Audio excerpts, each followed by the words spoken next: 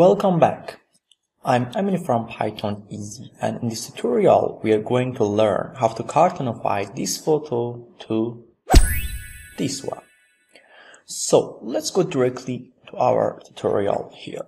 First, we're gonna import our famous library which we're gonna use in this tutorial, which is called OpenCV or CV2 in this case. So OpenCV and Pillow library, and if you remember, in the previous tutorials we were using Pillow library or PIL library. OpenCV and Pillow are both popular Python libraries used for image processing and computer vision tasks. But, they have different strengths and disadvantages or advantages depending on the specific use of case.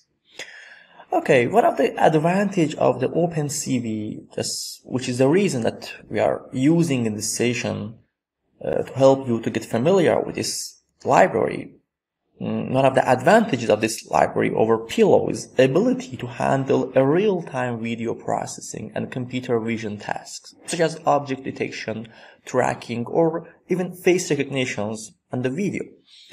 Also, another advantage of the OpenCV is the support for a wide range of image and video file formats, including both, like we could say, compressed or uncompressed formats. On the other hand, Pillow is better suited for tasks that involve image manipulation, such as resizing, cropping, or just applying some filters. And that's all. So in this tutorial, finally, we're going to use CV2, and you're going to just detect the difference between this library and the previous one, which was Pillow. So let's continue our tutorial. First of all, we're going to import our OpenCV library, and then we're going to try to open our image with this library. So I'm going to call it img, our data, which is our image or raw image, and cv2.imread, name of the photo.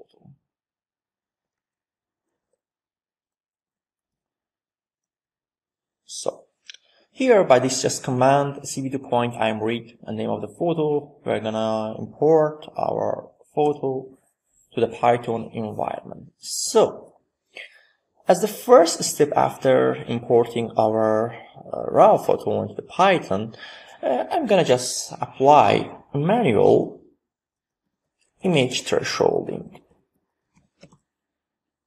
Here I'm gonna use underscore virgule by edge image, and I'm gonna use cv2 point threshold, and I'm gonna import image, and I'm gonna set our threshold amount to 127, and my maximum one is 255, and I'm gonna use cv2 point thresh underscore binary. So I'm going to explain right now about this command line, and next I'm going to try to just save the image, and the command for this saving processing is cv2 point imwrite, and we're gonna just name it edge.gpg, and I'm gonna use this edge image as our mine. So let's come back here and explain you more about this command line, which is so important in my opinion. So first of all, it's very important that here in this line we have just applied a manual image thresholding using cv2.threshold function here to create a binary image where all pixels with intensities greater than 127, this is the amount of intensity, all the pixels greater than this intensity are set to 2555. which is our maximum intensity, which is dedicated to white color. And we have used cv2.trace binary method to do this. Another important is that maybe you would ask this underscore here, why we have used underscore value followed by age image here. So why we didn't use directly age image? That's relating all about cv2. It should be a dot here. cv2 threshold function here. This function cv2 threshold is just returning two values to us. One of them is the value of the threshold, and the second value which is returning this function is our threshold.image or our modified image. So in this case, we don't need the thresholding value. It doesn't matter to us. So we have just skipped the first parameter. So I have put underscore, which means I don't need that parameter. So I have skipped that. And for the second parameter, I have called it age image, which means I want just a returning or just a meaningful image for this parameter. So let's talk a bit more about this function, which means 255 and 127. So it's very important to know.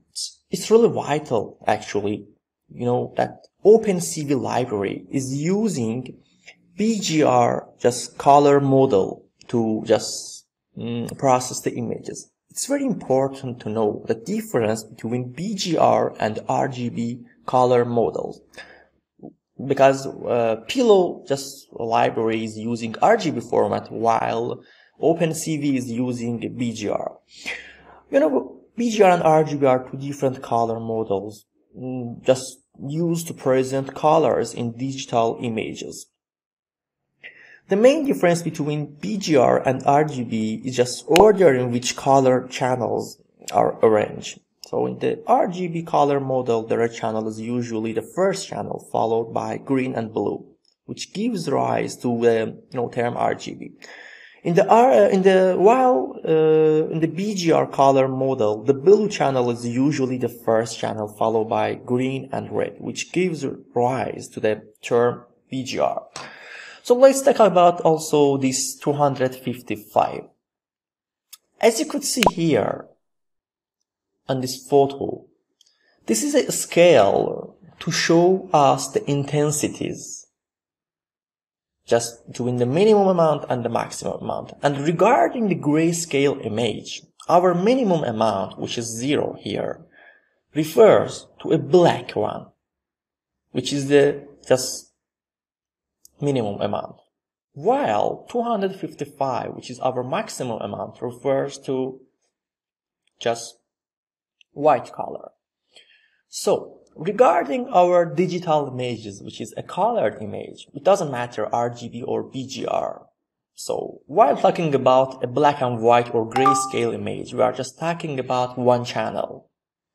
But talking about RGB or BGR images, we have 3 different channels. So as you could see here, we have 3 different channels: blue, green, and red. And each channel has its minimum or maximum amount.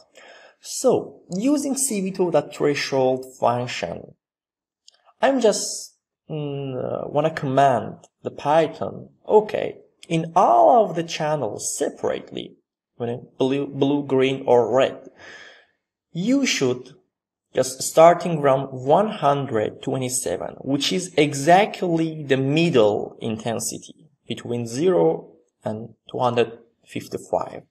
For all the channels, I'm just commanding that, okay, for just all the pixels greater than this threshold, just put to the maximum intensity, while for the others, put it to minimum. So you could see the result here. I'm going to save it here. And as you could see here, this is our final result. And you could see the difference between our original image from Katy Perry this modified one.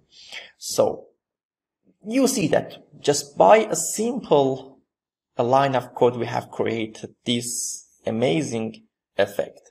So next I'm gonna just show you another technique which is very, very simple also like this to just create another interesting one. So here I want to reduce the color of the original photo by simple method. It's called a simple just floor division. So what is floor division? Okay, let's start from here. I have a parameter. I'm going to call it f. It doesn't matter what you call it. I'm going to call it f, and I'm going to just dedicate 66 to it. So I'm going to call, I just want to define a new image. I'm going to call it r_image, which stands for reduced image. I just want to reduce the colors or reduce the intensities of color. So I'm gonna use my main image here, and I'm gonna use this operator here, // followed by this. So it's better to notice that this operator here, / is just not a normal, operator of division. Since if we're gonna use just a normal division, which is 1/mark, the result of this division could be a float number or integer. But when we are using /mark or floor division, we are just gonna do a normal division followed by rounding down the number to the nearest integer. It's so important because while working with the pictures or images, we need something like integer. So this is the reason. So followed by f multiplied by f. It's so important that our image is a two-dimensional array since we are working on the width and the length of this photo. So we are going to use f multiplied by f. And there is another important point that I'm going to add another just parameter here, f, just simple floor divided by half of the f. So this just addition will shift the pixel values so they are centered around the middle of the new image. So I'm just gonna ask you to just change this f parameter and maybe removing also this amount to see the effect, and you are free to do whatever you want. You also could just change the amount of threshold here to see also the effect. So I have produced another image which is called r_image, and I'm gonna save it here also to show you the effect. So I'm gonna call it just reduced, and I'm gonna import just this amount. So as you could see here, for the second technique, which is a very simple floor division technique, we have created this amazing photo. So just only by one line of coding we have created this. So let's just finish up this video, and I'm gonna just introduce the last technique. It's just converting the BGR photo. Just do remember that while working on OpenCV or CV2 library, we are always working on the BGR. So here I'm so interested to convert this BGR to RGB photo. So I'm gonna call my new data r_image RGB. So here I'm gonna use a function called cv2.cvt color, and I'm gonna import R underscore image, and I'm gonna use this function cv2 dot color BGR to RGB. This is a function defined on this library, and we're gonna use it to convert this process. I mean, just converting the BGR photo to RGB. So again, like usual, I'm gonna save it, and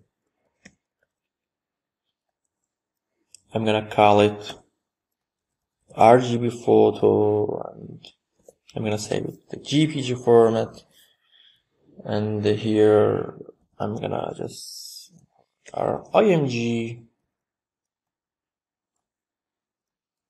RGB.